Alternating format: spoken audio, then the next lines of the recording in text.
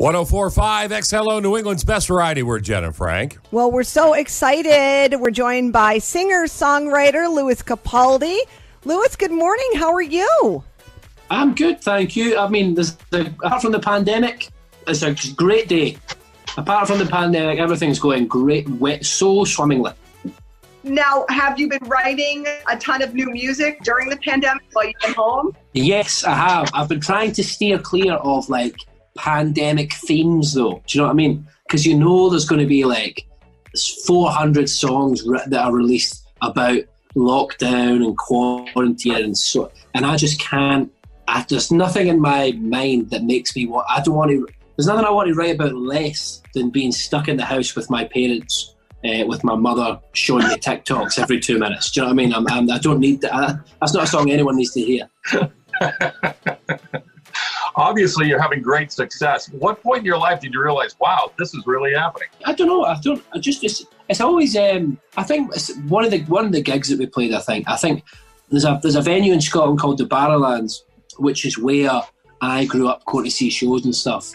And I always saw bands that played there as they've made it. They're like a huge band. I remember I used to always think, the bands that have played there are they were my heroes. And then 2 years ago, at the same week that we released Someone You Loved in November 2018, I played 2 shows there. And it was wow, I'm doing 2 nights at this venue. And what that I thought, because I didn't feel any different or whatever, obviously. I think maybe then. What is the thing you've missed the most now that you've been locked down for a little bit? Do you miss the touring or being able to spend time with friends? I miss a lovely pint of lager. Like a nice one, do you know what I mean? I love it. I'm very familiar with what you mean. Yeah, I don't miss my friends. I don't miss anything. And do you know what? A pint of Guinness, like a nice pint of Guinness, you can enjoy a beer at home. It's not the same. You can only really enjoy, I think, when it's from draft and stuff. So yeah, I think maybe a pint of Guinness and also, of course, playing live. Speaking of playing live, when did you start out actually playing in pubs? Yeah, I started. My first time I sang on stage, I was 4, and then the first time I started playing pubs, I would have been 11 years old. Yeah, around 11 years old, and I used to sneak in and hide in the bathrooms, and I would wait until it was my turn to play a set, and I would come out and I would sing. And to this day, it's the most fun I'd ever had. Before puberty. It was really fun. No, I'm going to guess they didn't give you a Guinness when you were 11. They didn't know, and as much as I rallied for one, they were pretty adamant that was illegal. Which, I mean, what squares? That's so awesome, Louis, though, that your parents, supported your musical abilities at that age, and they saw that in you. Mm-hmm. Yeah, totally. I mean, you could call it support, or you could call it bad parenting, letting me go to a pub at 11 years old. I don't know. It's up to you. Now, have you written a song in quarantine that you think it's going to be a great single? And is it something you are excited to have everybody hear? 100%. I've written a few that I think I'm very excited to have people hear. So, I hope that people like them. But I kind of thought, should we release music in 2020? And I thought, no, people have suffered enough. People have suffered enough already this year, and they don't need another one of my singles about being in despair because a girl doesn't like me. I think that there's bigger problems in the world right now. But yeah, no, I'm really excited about a lot of the stuff that we've been working on.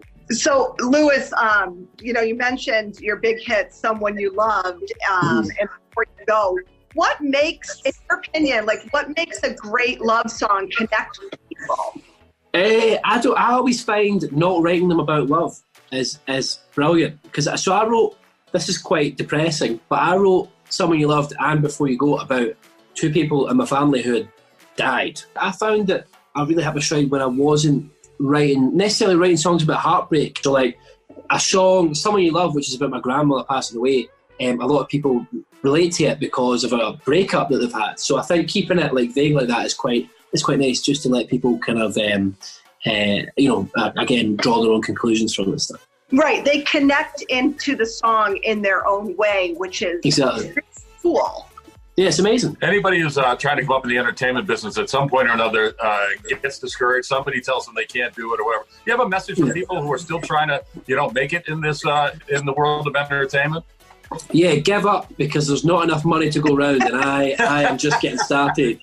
Just stop immediately, because I don't need any more competition. I'm lucky to get here as it is, so just park the brakes. No, I think you just need to keep. If you love doing it, it's something that you can never really put aside. At no point in my life, again, I got very lucky. I met my manager when I was 18 and stuff, and thingy. But at no point did I ever think, I'm not going to do this. It was just something that's like, it's almost a problem now, because music was like my hobby and everything. So I think, just if you're a songwriter or whatever, or an actor or anything, just practice whatever your craft is every single day. Lewis, have you had a chicken parm lately? I have not had a chicken parm. No, I can't believe that chicken parm thing really, really got. That video. I don't know if it came across. I was hammered. I was absolutely hammered. The lady asked me about what it was like to be nominated for a Grammy, and I hadn't actually had a chicken parm in I'm talking years before the interview, and it just something struck a chord. I don't particularly remember saying a lot of that, but it really, people really seem to resonate with that feeling. But that's the last time I had one. But it was delicious. It was lovely. I got to tell you that when you said that, I totally knew that feeling. That's it. It's like that kind of happy bloat. You're bloated a little bit, but you're kind of you don't feel uncomfortable. It's just a nice, warm, fuzzy feeling. I know. Lewis, thank you so much. Oh, no worries, man. Thank you very much for taking the time to speak to me, and I appreciate your time. Absolutely. We love the songs, and thank you so much again, and congrats on all your success. Oh, nice one. Thank you very, very much. 104.5 XLO.